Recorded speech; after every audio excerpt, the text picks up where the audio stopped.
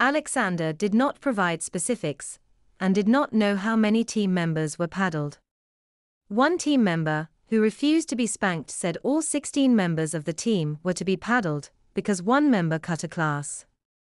Midya Casimir, a senior and one of the team's two captains, said Herbert began paddling team members at the beginning of the year for misdeeds, such as cutting class or skipping school.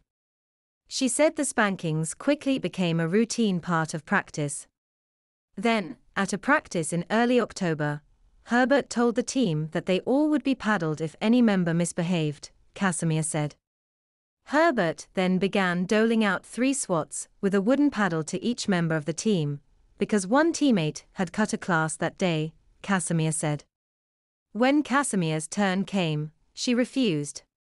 "I told her that's not fair," she said. "I do all my work. I have a high GPA. I go to all my classes.